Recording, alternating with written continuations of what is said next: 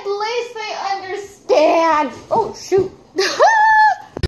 Don't patronize, I realize I'm losing and this is my real life. I'm half asleep and I am wide awake. This habit is always so hard to break. I don't wanna be the bad guy. Hey guys, it's your girl Stony here and welcome back to my YouTube channel. Today, before we start off the video, quit sniffing me. Before we start off with the video, I have to make an announcement.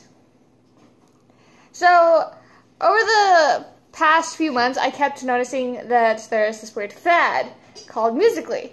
And, honestly, I watched a couple of Musical.lys on YouTube, and I didn't get the appeal. I didn't get the appeal of this. So, I decided to try it out. Okay? So, I downloaded it, and, I did a few of my own, which is interesting. Kinda. I didn't know I was actually gonna be good at it. I thought I was gonna keep messing up and stuff, you know what I mean? So,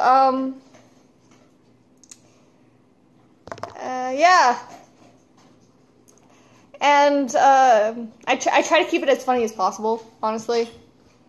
And so, for your guys' viewing entertainment, here are a couple of, how do I say this? Here are a couple of demonstrations on what I do on Musical.ly.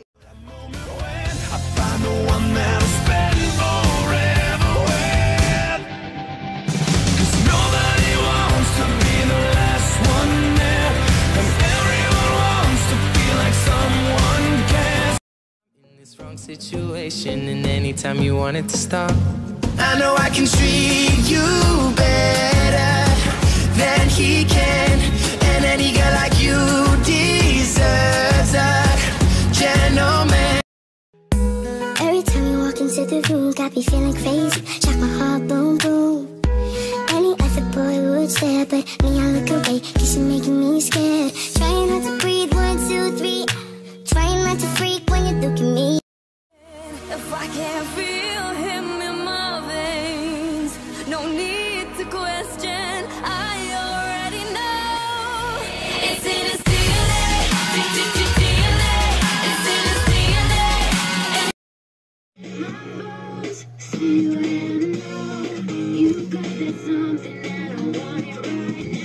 Oh, hi.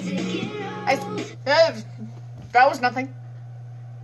What are you doing here, man? It should have been. You sneaky geniuses.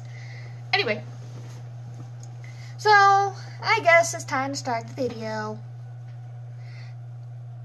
Anyway, so if you are wondering on why you're here, then you should have read the caption before you clicked on my video.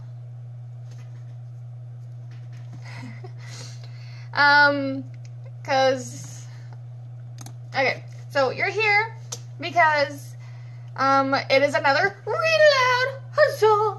Huzzah! Yes, I know. I'm cool. I'm kidding. So, if you don't know what a Read Aloud is because you're new and you're kind of new to my channel, a Read Aloud is where I pick a story or you guys list off a story in which I am still taking requests. Rather, you can leave them in the comments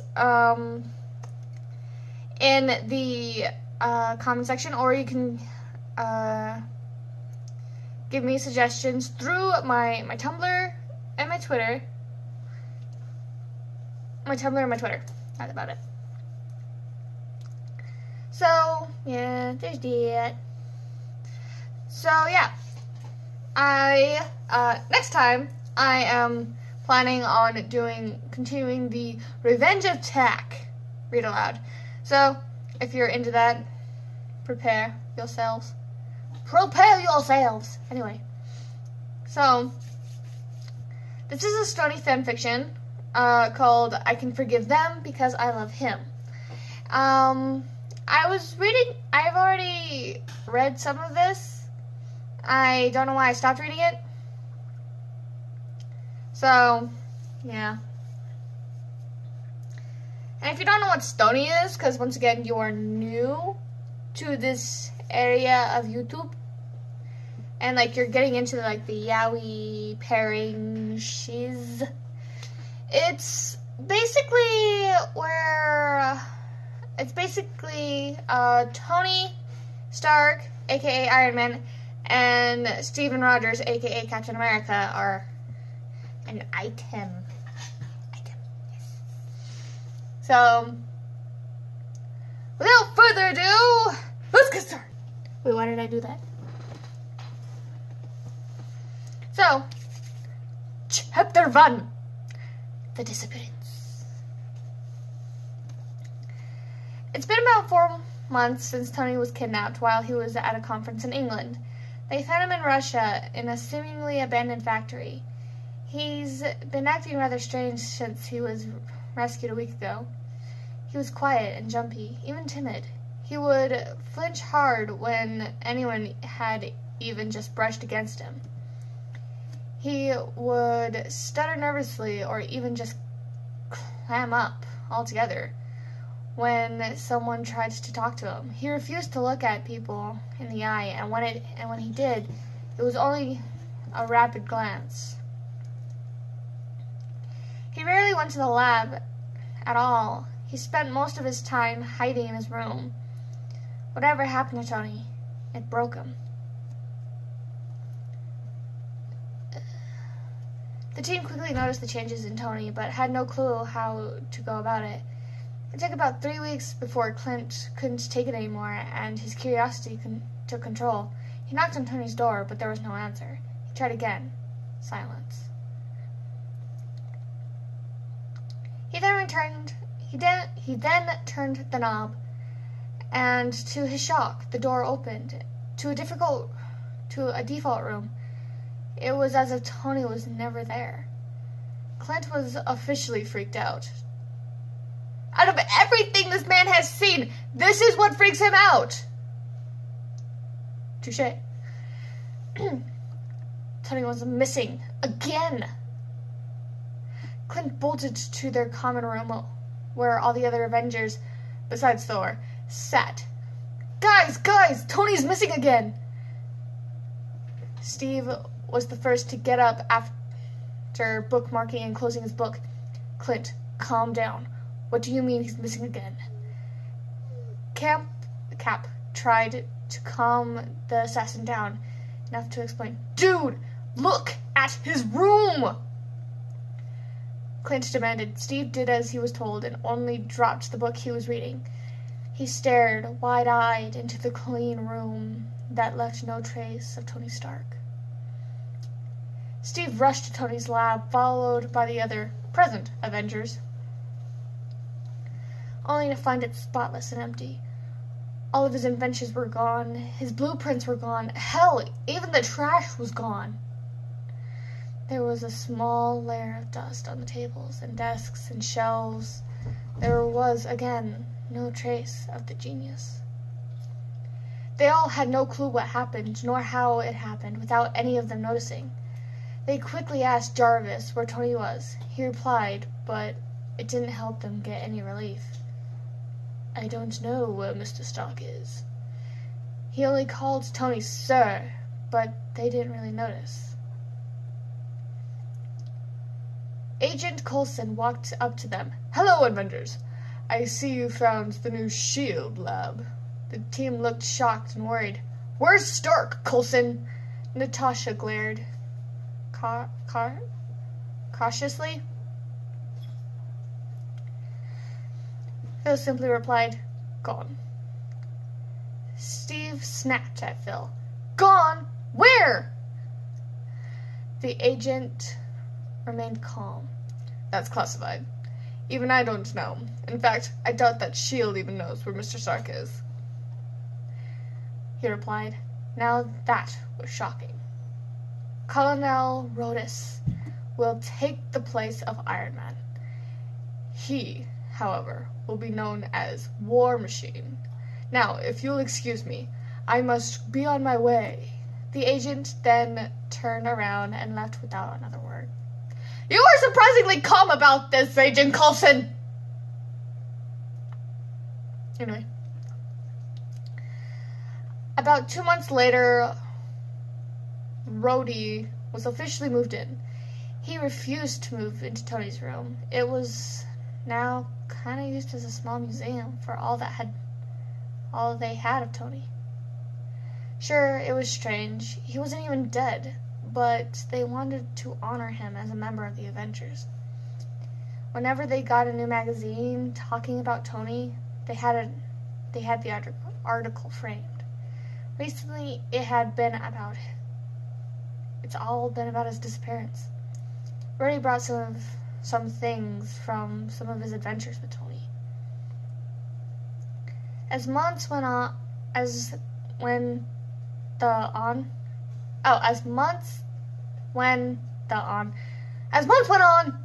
they told the Avengers all about the shenanigans. He told the other Avengers all about the shenanigans that he and Tony got into. All the laughs, the arguments, the stress, the good times, the bad times, and how Tony stayed as his friend no matter what they went through. There's one thing, however, he didn't tell them. Rojas knew what happened to Tony and where he was. Interesting! Next, the mechanic. It had been about 3 years since Tony's disappearance. Steve realized long ago that he had lost. He realized that he not only lost a friend, but someone he fell in love with. He never came to terms with Tony's disappearance. He could only hope that Tony wasn't. No, he couldn't think like that. Tony had to be alive. The world, however, decided Tony was dead until further notice. But the Avengers, mostly Steve, believed he was alive. Lately, Rhodey had been disappearing a lot, with no explanation. He would sometimes do it more than once a week. Anyway, the Avengers' latest mission was out in Tennessee. Are you from Tennessee? Because you're the Tennessee. I couldn't help it. Okay? Alright? Okay. I was about to come on that joke. There were giant doombots tearing up the woods and fields searching for something. Unfortunately, the Avengers, their aircraft, was destroyed in the fight. Luckily for them, they found an old pickup truck and an old abandoned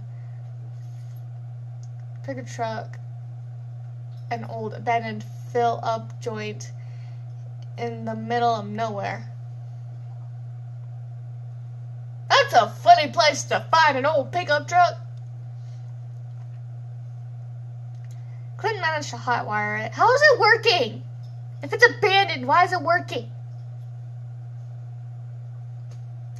Logic of heroes, man. Logic of heroes. Natasha and Bruce rode in the cab of the truck while Steve, Rhodey, Clint, and Thor all read in the bed. Rhodey called to Natasha through the broken window. "Turn up here. There's a small town about 20 miles that way." Natasha nodded, not really questioning Rhodey's knowledge of this place.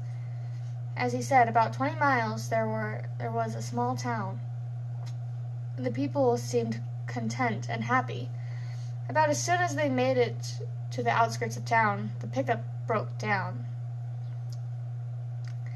So they had to walk into town. Townspeople didn't seem to mind that they were there, as if this was totally normal. Rhodey walked up to one of them and talked to them and nodded with a laugh. The person was a nice older woman. She then walked off. About 10 minutes later, she came back with her minivan. "I'll give you guys a ride to Mr. Parker. He's our town's resident mechanic. I'm sure he can help you kids with anything you need." The lady smiled brightly. "Thank you, ma'am," Steve said warmly. She was glad to help. "Now, pile in, everyone." I really hope that was the woman. It was a tight squeeze. Whoa. It was a tight squeeze. Thor was in the front, Steve and Rhodey in the middle, and Natasha, Clint, and Bruce in the back. The old lady drove them to this Mr. Parker's house and told them how the man would put on concerts for the town and incorporate the teens of the town too. He babysits for everyone too, and sometimes substitutes at the school. "This Mr. Parker seems like a downright fine gentleman." I'm sorry. He does sound good, though. They soon pulled up to a cute white farmhouse with a large farm. She dropped them off. The Avengers heard music inside the large red barn. There was a little boy outside, playing with his cat. He soon noticed them and quickly ran into the barn. They were expecting an old man. They were expecting an old, grease-covered, shirtless old man in overalls to walk out. They weren't expecting a powerful blast from their past, wearing and rocking the cowboy style, to come out utterly shocked. "Can I help you?"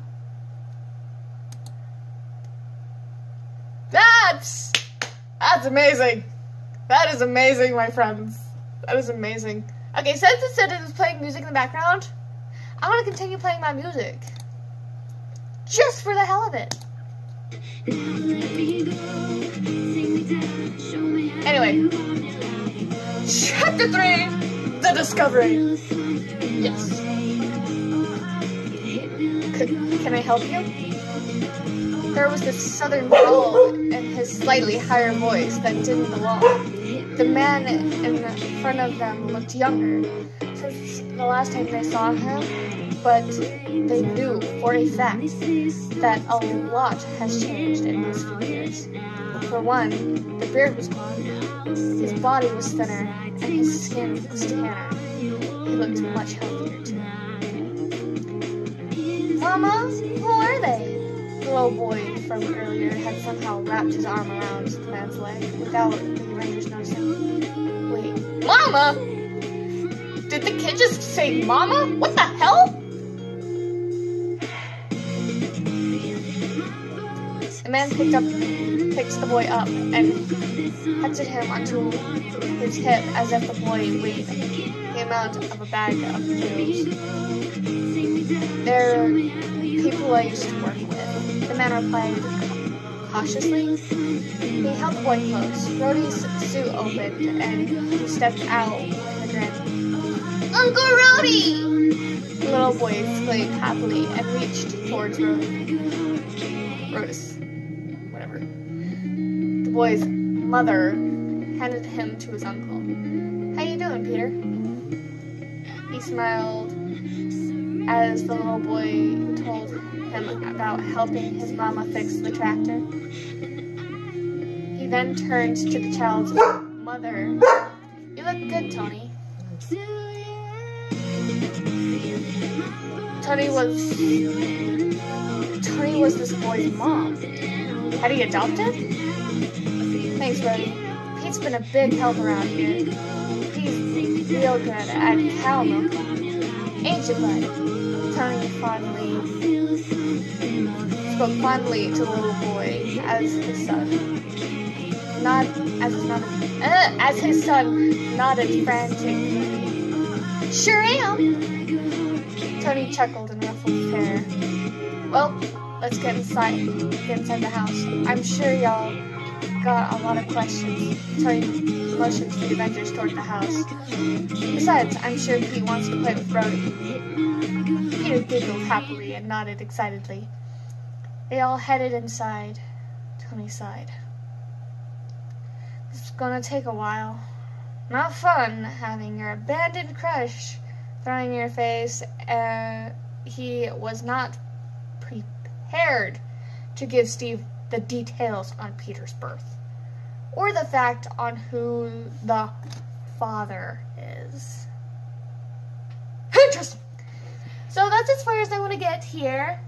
So once again, this story is called I Can Forgive Them Because I Love Him. And this is by Cass Winchester 67. Hara. So, I hope you guys enjoyed this read aloud. And next time it's going to be like a story time. I'll tell you a little story. I know. Next time. So, once again, I hope you guys enjoyed my read aloud. And if you enjoyed my videos and the content and what I do, please like and subscribe and join the Slenderman's Harem, because we love new members. So, I hope to see you all again next time. Laters. You think your life is done, he took it all with him. So you drink enough for it to wash away the sins. It's such a shitty thing.